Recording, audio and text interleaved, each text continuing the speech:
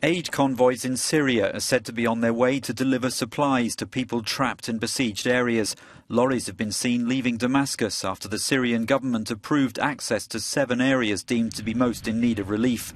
They include Madaya, the town surrounded by government troops where people have been dying of starvation. The supplies include wheat and high-energy foods. The Syrian Red Crescent is coordinating the aid operation with the UN, which estimates almost 500,000 people live in areas besieged either by ISIL fighters, rebels or government troops. The convoys are heading for rebel-held towns near the capital and pro-government villages in the north of the country, where a medical team will also be sent in, according to the Red Crescent. Last week, Russian media reported that a joint Russian-Syrian operation dropped humanitarian aid to the eastern city of Deir el-Zur under siege from ISIL. Meanwhile, on the military front, Russian airstrikes have been backing Syrian forces.